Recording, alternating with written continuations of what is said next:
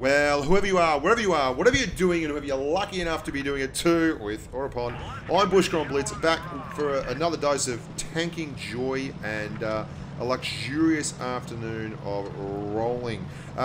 We're going to be having a look today at a quick little bit of a camo map here and reading a map, but more importantly, we're going to have a refresher course on Circle of Deathing TDs in a medium tank, or indeed in any tank that's got enough traverse to do it in. Now, as always, if you're not a patron, don't stress. I'm going to keep doing videos, but there are a whole cubic buttload of humans who are now supporting the channel via sponsorship, and it's allowing me to basically do these videos constantly, keep you guys updated, and enjoying a stream of, well, a bit of an idiot talking on tanks. That's me. The link is there if you want to have a look at it, and please do. It would be very, very nice indeed to have you along in the community.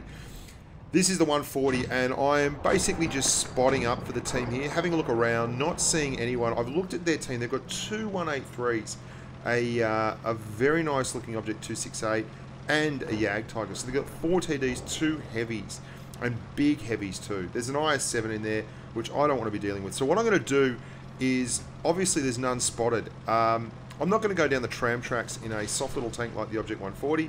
I'm in fact going to go to the far right flank, find a bush, use my camo, and see if I can't actually get some shots in on what I suspect to be a strong contingent of campers at the back. Now, I would hazard a guess that they're up around there. What I'm doing there is I'm firing, and look at that, there was in fact a target there. I was just a little bit low. Track him.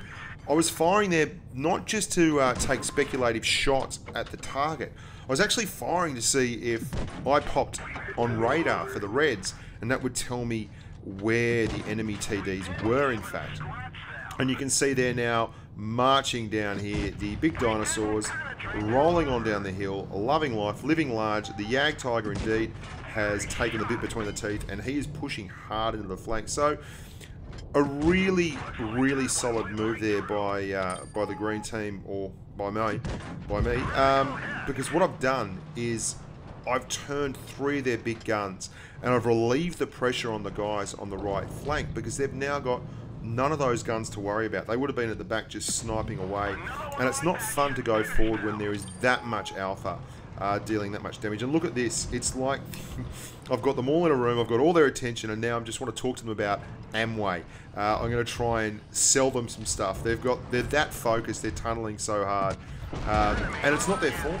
I want to get that out of the way. These guys aren't doing anything particularly wrong. We put them in a really tough spot by flanking. Anytime they fire a shot, they're going to be close enough to pop up on the radar if I'm looking here from this bush, and they would have just got lit up in flank shots anyway. And my good mate Josh 8, he's rolling up, and he's done the business well and truly into the sides of them. So that's a good little lesson there in flank fighting. If you see a team that's got a whole heap of TDs in it, the odds are that a lot of them are going to be fighting from the back of the map. And fighting from the back of the map is completely fine if you've got targets in front of you. But as you can see there, we had a really great time hitting that flank, smacking the flank, and drawing a whole lot of attention, which allowed our team to basically push down the other side, and we end up winning it. Now I'm going to talk a little bit about TDs and how you circle of death a TD in a medium, light, heavy, anything that's got enough traverse to get around them. And I'm going to talk a little bit about the things you should be doing every time. Now this is simple stuff, it's pretty straightforward stuff, but it's the kind of thing that I think bears repeating, because when you've done as many videos on the channel as I have, and I think we're up to about 250, 260 videos on here, it's a massive amount. Over time we've just built up this big library of stuff. It can get lost, and people who are new to the channel miss this stuff sometimes, and this is a bit of a refresher course, and it won't take long. Basically, there's a lot of ways to smack a TD while you're in a med. There is the good old just headbutt stuff, where you roll up as fast as you can, smack them in the side, hit them with your gun, set them on fire, do all that kind of stuff. And then there's the COD, the Circle of Death. Now the Circle of Death is exactly that, a Circle of Death. To a non-turreted TD, it's a horror show because they have great guns that point out the front of their tanks, but they can't do anything else apart from shoot things that are in front of them. So if you can constantly remain behind them, then you are a winner chicken dinner. So that's what we're going to be looking at here. And this is the Type 3485 Victory. It is not a particularly fantastic tank in terms of mobility. It's good, but it's not amazing. Now, the first thing you want to be doing whenever you're going in for a COD is you want to shoot the track, the drive wheel at the front of the tank. And you can see there, that stops that AT from moving around. And it allows us to go where you always want to be when you're Circle of Deathing a TD, to the back. Now, I'm a little bit tardy in getting there, but that's fine. I should have gone a little bit earlier. And you're going to see me just edge him here. Now, this is called squaring off. I'm going to put myself on the back of his tank and turn around him. Now, if I was to keep doing this in an open space, it would in fact slow his traverse down so much that he wouldn't be able to get anywhere. Now, the key thing here is the pointy end. You always want to be at the opposite side of the gun. It's really, really simple. Remember that whenever you're rolling and you're trying to COD, get on the opposite side of the gun. And he understands that he's in strife and is rolling away. If you let them back into a wall, as he was attempting to do there, then they can start turning off the wall. You can't get behind them, and they're going to get shots into you. And when that is a big tank like a Jagdpanzer E100, that's going to be a shot that could actually kill you. So you want to make sure you get very good at tracking them on the way in and then getting behind them. And if you can do those two things, you'll be a lot better for it. Now, there's a T25AT over there. There's a Type 62 Dragon here that I'm driving, and it's very, very quick. And you're going to see, try and get the edge of him. Didn't really get it. And then all we're doing is staying away from that gun. Now, there is a tank at the end of the row there, and he is the tank that I'm worried about. I'm trying to stay out of line of sight of him. It is why I'm not connected at all times to the back of that Type 25, T25AT. But you can see that was a really simple principle there. Just stay behind that tank destroyer. There's going to be opportunities to DD tanks, to COD tanks all the time, and it's one of the most fun things to do in the game. One of the most frustrating and aggravating things if you're the poor bugger in the tank destroyer, because it's not fun not being able to shoot back. But the smart thing for a TD to do is to have support around them at all times, so that they can't actually just be COD'd. Because when you're doing that and you're going around behind the tank to stay away from his gun, if there's other tanks around them, they'll shoot me. You're going to see what I do here with this Object 268 is I realise that there's tanks around him, so I just keep driving. I've put 3 shots into him. I've Circle of Death. I've gone around the back, turned him so everyone else can shoot him, and that's it. Now I'm shooting his mate. I took 1 shot in return. We got rid of an Object 268 that was holding the flank, and we smashed an E75 as well.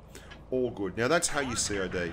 To finish off the day's festivities, joy, love, adoration, hopefully reciprocated from you guys. This is the Leopard PTA. This is just a game I had earlier on. It's a really fun little game, and it really goes to and speaks directly to the idea of tactical camping and tactical sniping. And you can see I'm spotting up as much as I can there. I've got a shot on the Object 704. Had a shot on him for ages. I didn't take it because I was hoping that I would spot some other tanks before I blew my camouflage, but I didn't, so I took the shot in the end, reset my camo, and go back out behind the tree and look for more. And there is, in fact, a waffle tractor. And I smacked the waffle tractor. I understand, by the way, people, that its name is actually Waffenträger, but I like waffle tractor a lot more. So, sue me. I've now looked at the enemy team. They've got 3 TDs. They can all wreck me because I'm in a very lightly armoured tank. And this VK is pushed far too aggressively there.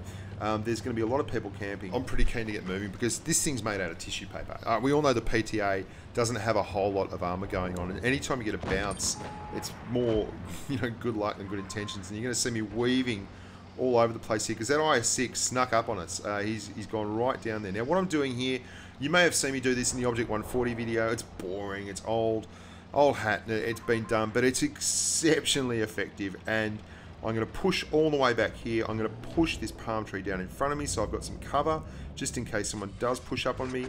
Drop the adrenaline and just start pumping this IS-6. And the reason I went to heat there was just because I don't like the look of this radar, this map. We've got 2 guys on the left and we've got 4 red tanks that have pushed up and are aggressively moving forward. And I'm really, really worried that we're going to be a lot of tanks down very, very quickly. As such, I am trying to get something done with this E75 and that IS-6. So we're now at the back, and you can see with the lovely stuff, how good is the range indicator now? I mean, I can see at 280 meters, there's no way that guy's going to be carrying optics. He can't see me. So I'm safe as houses. I can just pump, and that IS-6 there is doing a great job. I mean, they all are. These guys, although they're dying, I knew that area was going to get hit really hard. The Leopard PTA's just too soft. You can't be there when the hammer falls or you'll get absolutely wrecked. So I've used their hit points, fair enough, but that's what a heavy tank's for. It's a meat sponge, and we've used it really, really effectively. Look at this. We've had an absolute field day. It was a really good move to make, and I mean, you get it wrong sometimes in the PTA. There you go. Lovely little blind shot on the waffle tractor. And now just the IS-6, and there's an Object 704 out there on the right flank as well. He was on the radar not so long ago, so I noticed that. I was looking at my radar, as always. And the 704 is out on the right flank, and we get a congratulatory Panther Great from the Jag Panther 2.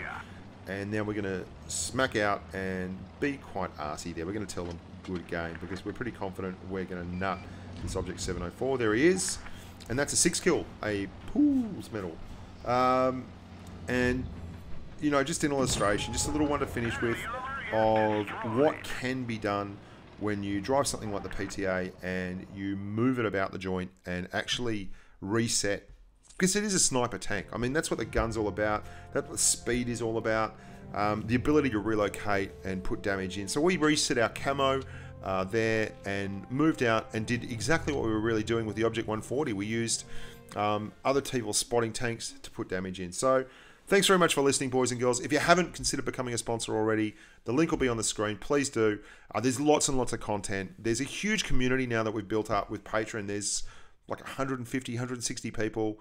There's Patreon-only stuff. I'm posting a vid tomorrow that will be Patreon-only, actually. And lots of stuff there. Don't forget to go to www.bushkaonblitz.com. There is a game improvement section there where I've grouped together all the videos about things like brawling and tank destroyers and big damage and all this kind of stuff under game improvement. So www.bushkaonblitz.com. Make your life easier. Have a great weekend, team. Look after your families and stay safe on the battlefield.